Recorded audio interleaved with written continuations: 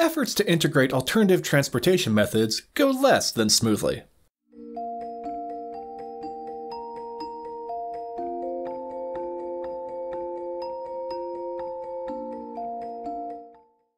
Annyeonghaseyo and welcome to Awful Advent, a countdown of 13 holiday horror movies for the 13 days before Christmas.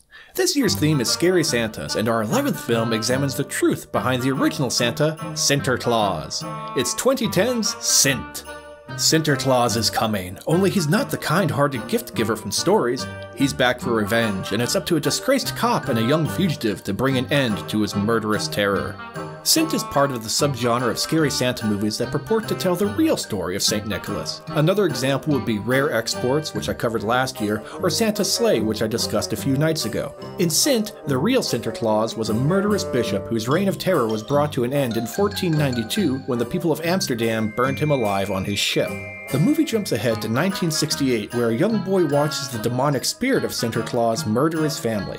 Cut to the present day, and that boy has become a cop obsessed with the holiday, his research showing that the real Sinterklaas returns when a full moon coincides with St. Nicholas Eve, just as it will this year.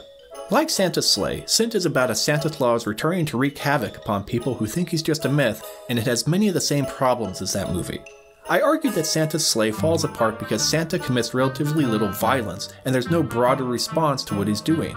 In Sint, Sinterklaas is wreaking havoc throughout Amsterdam, rocking up a death toll in the hundreds. However, just as in Santa's Sleigh, we don't see any of that or any of the consequences. Instead of a city descending into chaos, we get one man being harassed by the cops.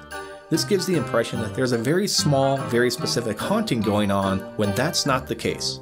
On top of that, my copy of the movie opens with a warning about cultural stereotypes that are inconsistent with today's standards, and they meet Sinterklaas's companion Black Pete. Part of the celebration of St. Nicholas Eve includes people dressing up as Black Pete, which means full-on blackface, and two characters do that here. They don't do more than that, but it's still blackface. And that would be enough for me to not recommend the film as something to play in the background at a holiday party. I mean, is that a conversation you want to have over candy canes and cookies? As for watching the movie on its own, I don't recommend that either. The flick doesn't hold together the way it needs to, and frankly, is kinda boring. 3 out of 5 Dutch clutch claws malfunctions. Tomorrow, something else we've seen before that I wish would stop. Until then, stay safe and stay spooky.